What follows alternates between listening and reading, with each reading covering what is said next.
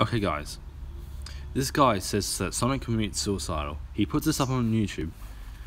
I'm sorry to say this, but Sonic does not commit suicidal.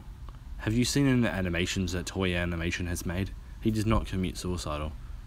God, even Sega thinks you guys are retards. Like, what, commit suicidal? That's so dark for a Sonic game. He doesn't. He just jumps off a little planet. Yes, it says game over. They're just showing you that Sonic's given up, and now he's moving off the planet and just running back to headquarters where Tails is. Probably gonna start Sonic 3 and Knuckles or something. He does not die. It's just, fuck, he doesn't die.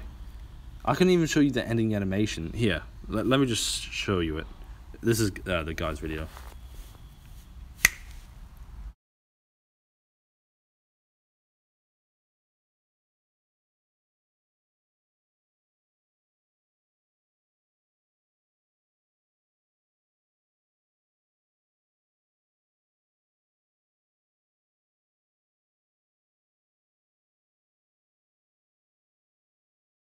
And even right here, he perfectly lands on the planet.